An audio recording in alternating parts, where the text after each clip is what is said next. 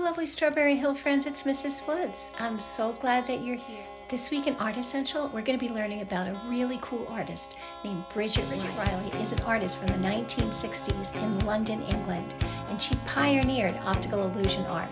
Just like Picasso, who went through a red and a blue period, you're going to notice on the next few slides that Bridget Riley's paintings either are in black and white or they're in color. And I'd like you to notice how Miss Riley uses line and color to create rhythm and repetition in her paintings that actually give the effect of optical illusions.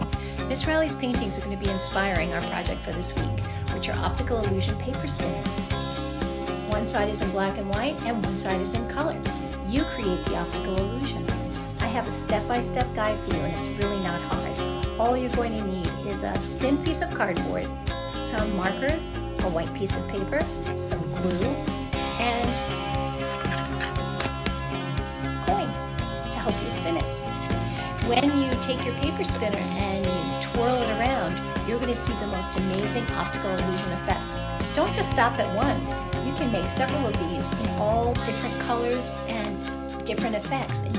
I'd like you to be inspired by the art of Bridget Riley. On one side, do a black and white optical illusion, and on the other side, you can do one in color. You can also make more than one, because it's a lot of fun to have all of these paper spinners spinning around with all sorts of different optical illusions. It creates really a tremendous effect. But also learn that optical illusion art has been around for a very long time, since the Renaissance, in fact, in the 1500s, when artists first learned how to draw and paint with perspective.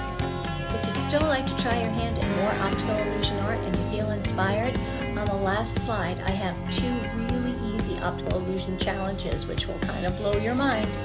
Have fun and have a great week.